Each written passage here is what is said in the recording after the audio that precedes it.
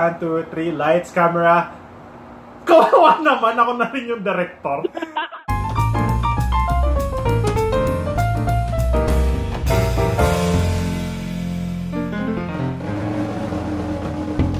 So, nabili natin yung food nila kung masarap. So, we ordered sisig burrito at kakainin namin siya mamaya ng ating kaibigan, kakampi at kapamilya ko for Pakiramdam. See you later!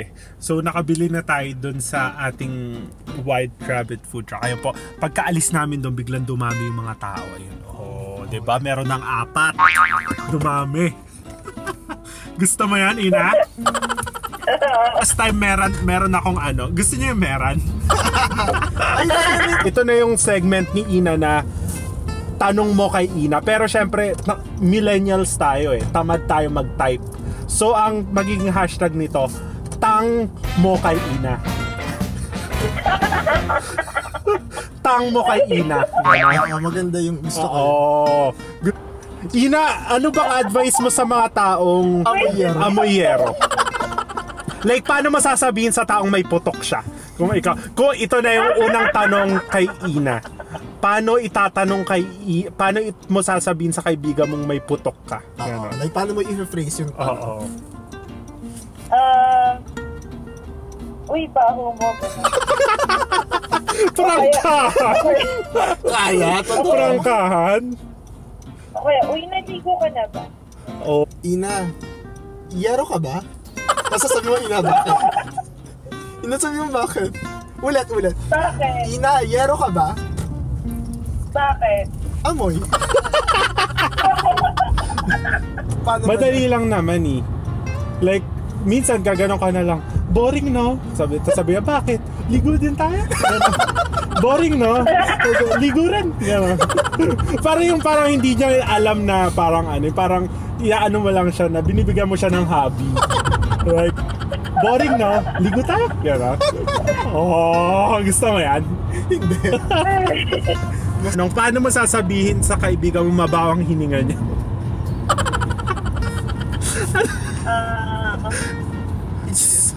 Ako, i-chismis ko sa ibang tao.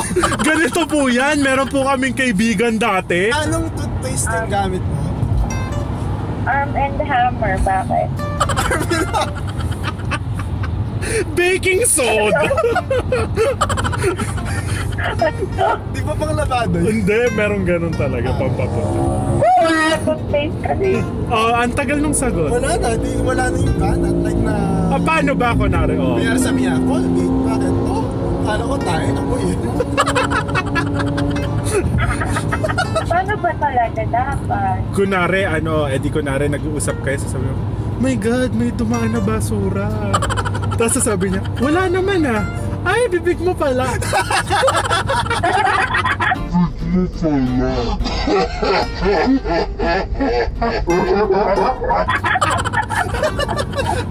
Sabi ko, ay may basura ako patapon. Nga. Today we have Miss Ina Roldan and of course Mr. Paul Murphy. So ngayon, kakain yung pinipicture yung pagkain. So ngayon po kakain tayo ng White Rabbit. So pinuntahan natin siya kanina. Mga pinagdaanan natin. Actually, hindi ko po alam kung bakit nasama ako dito. Wala kang choice. Sana po nakikita niyo yung upuan ni Murphy ngayon. Ina, sana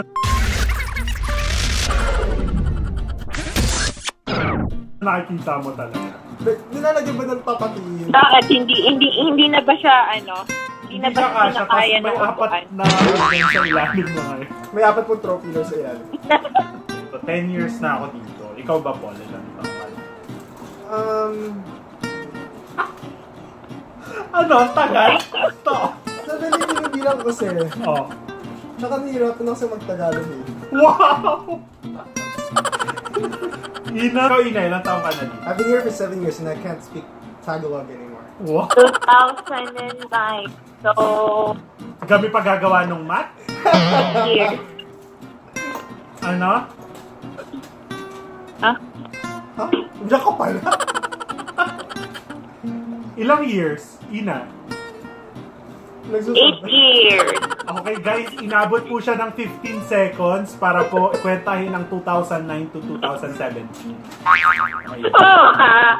Sabi ko 2009, 8 years, hindi nyo lang narinig. Bingi.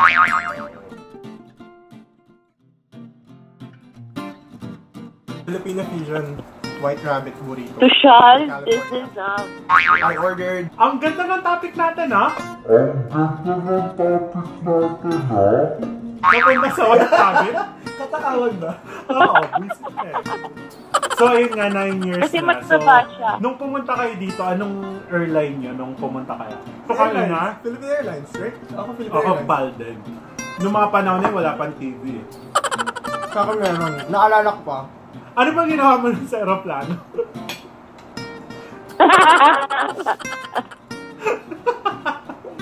Pwede bang pag-usapan? Wag na. Wag na, okay. Ayun, Sa aeroplano walang katabi, so alam na.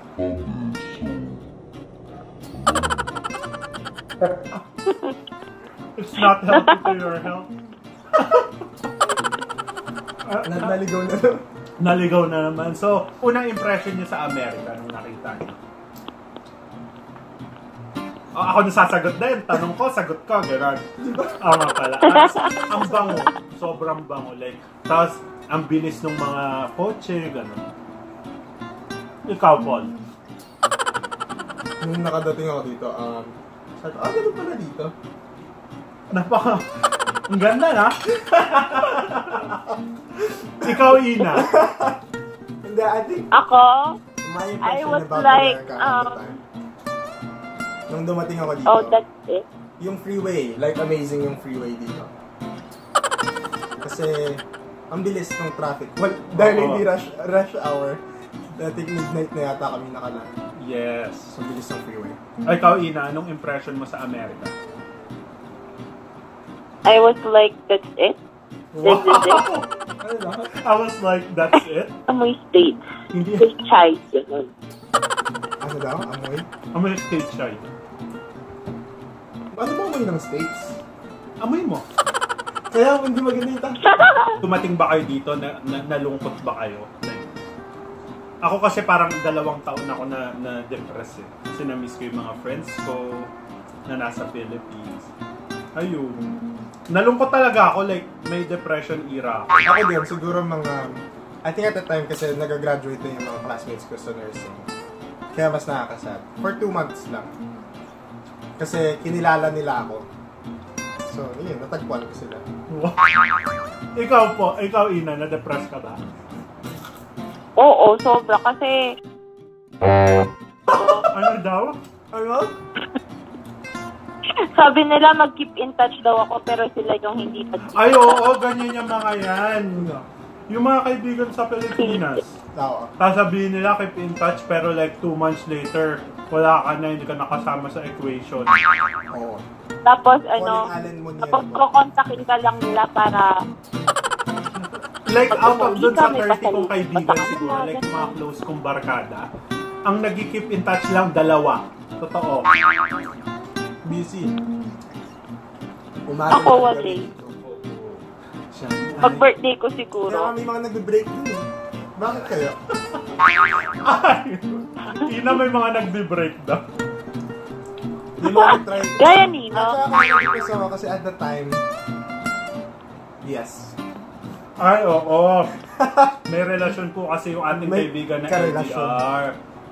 Ayun. Ma-search na ang Did you go Search na po crazy? siya, yung pangalan. Wow, ha? Ay, hindi pa. Did you go crazy, Happy na po Paul? siya ngayon. What's your name? Hindi naman yung alam yung spell. Oo nga pala. Okay, I'm gonna be honest. My weight Oh. I think 100. Nung dumating ka. 118 pounds when I came here. Right now? Yes. 148. Totoo? Yeah. Oh my God. Kaya pala mukha. Ako gusto malaman. Yeah. Nung dumating ako dito, 150. 150? Like, extra small ako nun eh. 150 extra small. Extra small yung damit ko nun. Guys, alam po natin. So, from 150, tumalon ako 170. Yeah! Tapos from 170, yung pinakamataba ko talaga, umabot akong 200. So guys, now I'm back to 167. Mga kapamilya. Ano po yung pangalan niya? Actually, Raymond eh. Weight mo nung pumunta ka dito?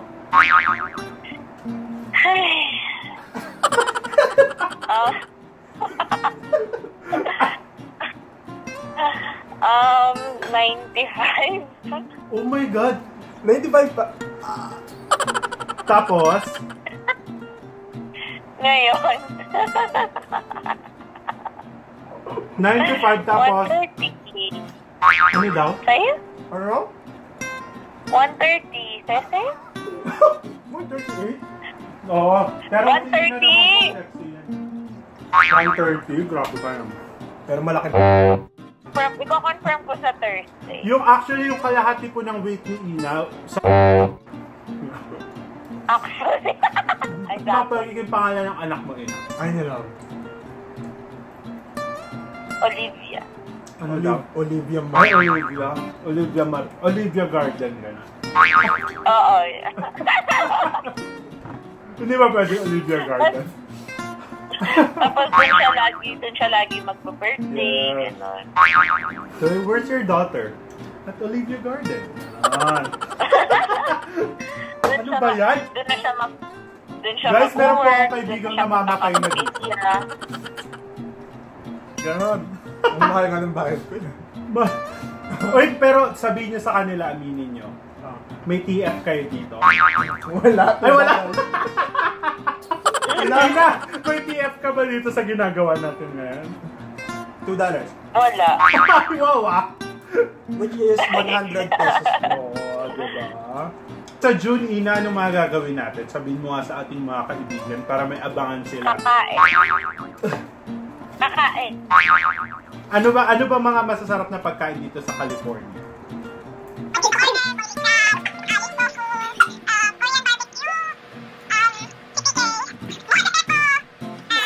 Sa apat na araw na to, pagkakasyahin natin? Oo. Ang galang, no? Ano yung pinaka-nakakalungkot? Saan? Na isa sa mga na-experience mo sa Amerika nung hindi pa magaan yung buhay? I mean, balik tayo. Hindi naman sobrang gaan ng buhay right now sa Amerika. I mean, you know, like it's very challenging because you have to work for it para mabuhay ka dito. Pero meron mga rough times, like super rough times. Alam mo kung tutuusin, ang buhay dito sobrang simple. Oh, kaya alam mo siguro, kaya iniisip ng mga tao like, bakit ako ang dalas ko umuwi sa Philippines? Siyempre, aside sa may nilalandi. And aside sa gano'n, like parang sweet haven ko siya doon. Like parang nawawala yung problema ko kasi dito panay responsibility. Like masaya dito, ang daling mag-earn ng pera. Like, ang dali ring malubog sa pera. Gano'n. Pero, primary reason kung bakit siya umuwi, $63 lang po yata yung pamasahe niya. Wow ha! One of the benefits po yun. Oh, ang mura. Salamat Samantala po kung ako'y lumipad, may kanin, 60 na. may kanin po sa braces ko. Hindi, ayun nga. So, ang pinakamahirap siguro for me is gumising ng maaga. ayun, jet lag. Yun lang naman. Pero madali lang yun. Madali lang. Madali lang naman yung life dito. Simple lang. For me, hindi. Oh, Sa kanya madali. it's how you look at it lang. Right, Ina? Yes. Oh. Life is easy. It's just how you look at it, you know? Like, I was like that. As well. As well. Hi, now. Hindi nga, ikaw, Ina, ano ba pinakamahirap na struggle mo dito? Aside sa niloko ka ng last jowa. Honestly, I can't recall kasi parang yung mga moments siguro na yun yung at that moment siguro para sa akin mahirap. Pero parang now naiisip ko, alam mo yun, parang I got through it. So parang di ko maisip kung alin nga Like, yung like that time mahirap siya, di ba? Pero pag tinignan mo parang, parang hindi naman. Ako, for me, feeling ko is yung Alexa, stop. For me, yung pagbabas. Kasi, what? Mundane things. Ako pagdadrive. Nakakatamad. Hindi kasi, di ba kapag nagbabas kasi, for example, like may exam ka and then na-miss mo yung bus, Kasi minsan, yung mga bus po dito, kahit nakita ka na nasa bus stop, dire-diretso lang sila. Baka kasi ikaw Di sana gumising ka ng mas maaga. Yun na nga, di ba? Like, yung inisip mong akala mo on time ka na, hindi pa pala. Kasi po yung bus dito, explain natin, by schedule po siya. Hindi siya yung parang tuloy-tuloy lang kagaya sa Philippines O yung na. napupunta ka Oo, sa... Alam mo bakit nilalagpasan ka ng bus? Oo. Paparahin mo yung bus, sasabihin mo, ano bang English ng para dito? For! Ganun. Hindi ba? Yes, saka dito niyo po kung gano'n sila kasama. Ay, sorry. Kulang pa niyan sila na isa. Sadly. We miss you, Mabel. Aww. Ano yung mga rewarding things here in the US? Ano, mundane or like yung serious talaga na masaya? Parehas. Simple joys or like Parehas. Umpisahan ko. Siguro yung yung thought na andito ako sa Amerika and like yung mga kaibigan, like itong mga to, kahit siguro iilan na lang sila na yung nakikita ko magiging kasama ko sa like hanggang maging 60, 70 years old na ako. Like, madalas man kami mag-away. Well, I think that's part of it. Wala naman perfect na barkada. Teleserye po kasi. Oy, nako! Alam nyo lang ang aming storya. Yung friendship po namin dito, teleserye lang. Yun lang. Sobra. Kapag work dito sa US, kasama yung family, lahat, ano pa ba? Malamig yung environment, malinis. Oh! Malinis naman talaga. Actually, mainit lang kanina, pero... Alam mo, you know what I love about America? What? May hot water. Ayun, totoo. Pero totoo yun. Yeah, totoo yun. Yung instant lang na, di ba? Oo. Kasi kahit sa Pilipinas, kahit mainit, nag-hot water na ako. Totoo! Hindi na ako sanay sa malamig. Oh. Like, my skin cannot tolerate it anymore. Wow, But I bet your skin can tolerate it. Because you have leather. Guys, sinaktan niya po ako. Ginalito niya po ako. Popot! Guys, may panaksak. Inan, sasaksakin ako ni Paul. Good for you. Wow! Ako naman, simple joy. Kahit po nabangga po ako pala, by the way, last year, dahil sa sarili ko pagagawa. Dahil naglaro tayo ng... Saan tayo? Nagpuyat tayo, di ba? Hindi na tayo nag-Pokemon Go. Oo. Well, hindi naman po talaga Pokemon Go yung kasalanan. Kikwento. So, simple joys. Yung driving na... Kasi dito parang ang bilis na kumuha ng kotse, basta maganda yung credit mo. At syempre kung anong kaya mong bayaran. Parang pili ko sa Philippines kasi... Actually, madali na rin. Madali na rin. Siguro hindi ko na na-experience na madali mag-drive sa Pinas. Kasi syempre jeep lang. Kaya nga ang traffic. Syempre taga-probinsya. Hindi kaya.